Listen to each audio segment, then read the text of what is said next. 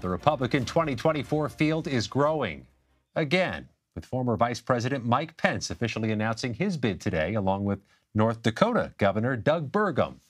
In his campaign kickoff speech in Iowa, Pence took direct aim at his former boss, accusing Donald Trump of abandoning conservative principles on abortion. He also said the former president, quote, endangered my family and everyone at the Capitol on January 6th. But the American people deserve to know that on that day, President Trump also demanded that I choose between him and the Constitution. Now voters will be faced with the same choice. I chose the Constitution, and I always will. For more on a big day, we bring in Caitlin Huey-Burns and Robert Costa. They both join us now. Caitlin is CBS News' political correspondent, joining us right here in studio. Bob is CBS News' chief election and campaign correspondent, right there in Des Moines. I'm going to begin with you, Bob. But first, let's hear some of what Mike Pence told you and his former chief of staff, Mark Short, told you today in Iowa. Hey, Robert. Trump and January 6th. Why was that so important? It's time. It's time. I think there's been a lot of misperceptions about January 6th. I think Mike Pence has always said that he's a constitutional conservative. It is important for him to stand on the rule of law. And I think it was important to correct the record on several fronts. But I think equally important was to talk about how much he admires the record of the Trump-Pence years, but that candidly, since the administration ended, Donald Trump has veered away from conservatism. Feels like any other year, the former vice president joining a presidential race would be major news. Did you get the sense, Bob, this was beginning with a bang or with a thud for Mike Pence?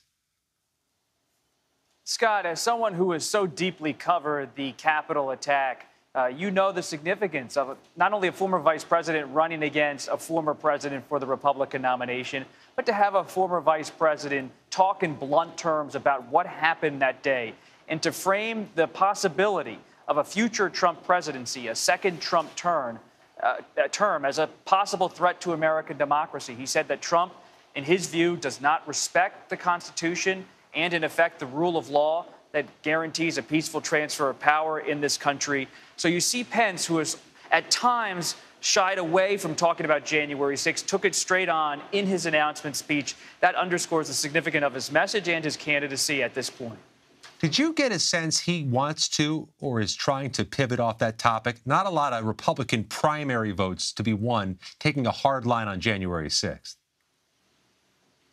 He is not trying to have it dominate his campaign. It's not like he's running only on how he handled January 6, 2021.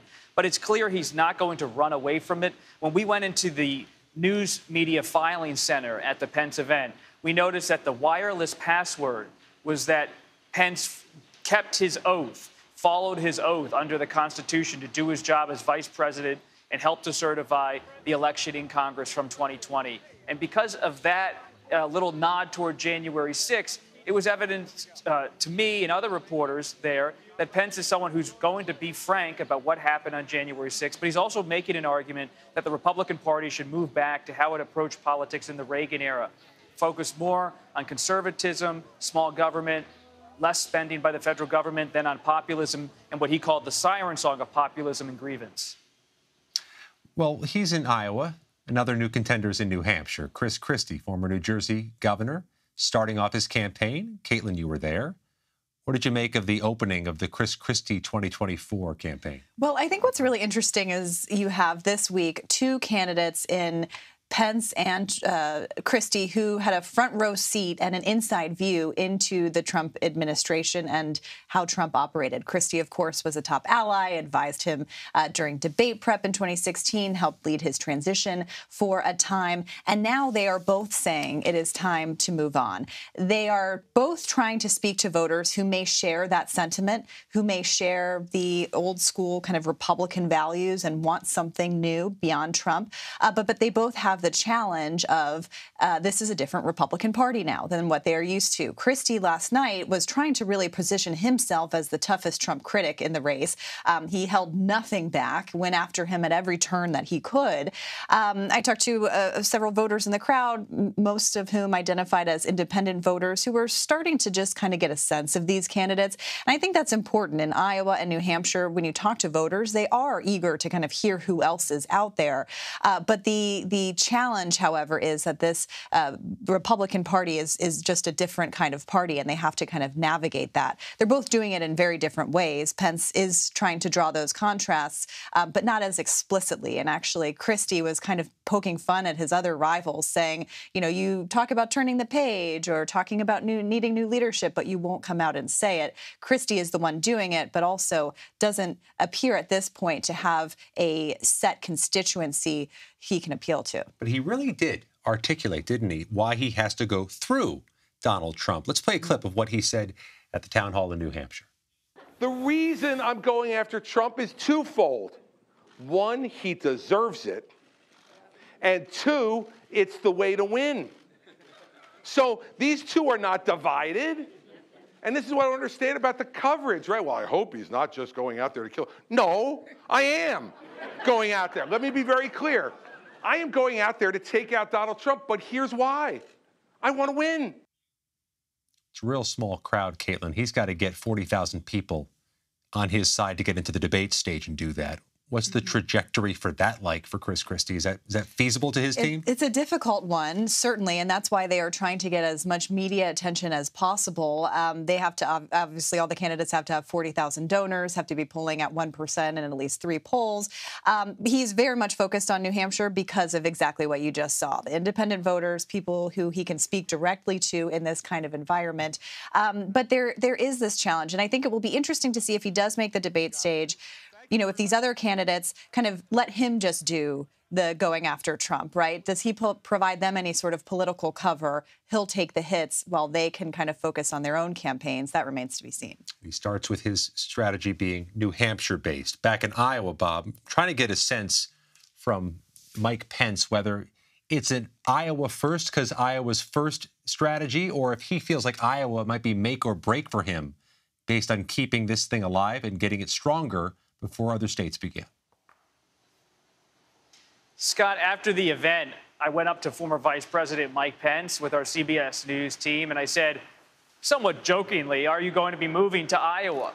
And he said, well, it's certainly going to feel like that, and I think that is going to be the case. He sees his path to the nomination as not maybe buying a house in Des Moines, but certainly getting a lot of hotel points from one of these hotels here in the area, because he needs to be in Iowa to remind evangelical conservative voters that he's one of them from the Midwest, shares their values, shares their faith in many respects. And he sees a playbook from the past that's appealing to him and his advisors. They look at Mike Huckabee, the former Arkansas governor, in his run in 2008, did so well in Iowa. Rick Santorum, the former Pennsylvania senator, in 2012. Senator Ted Cruz in 2016. They look at all of those experiences combined as a way where Pence, yes, it's going to be slow and steady. Yes, it's an uphill climb. Yes, he might never even get close to winning the caucuses. But if he does have a shot amid coming political chaos, should Trump be indicted or should something else happen politically that's a real game changer, then Pence wants to be ready and positioned in Iowa especially. Quick question to you, Caitlin. I don't want it to be an afterthought that the governor of North Dakota has declared as a candidate. I'm sorry, is he anything but an afterthought? Is there a different pathway I'm missing? You don't hear a lot of Republicans talking about him. He's obviously having to introduce himself to a lot of voters, and he did that in a video that looked more like an ad for North Dakota than anything else.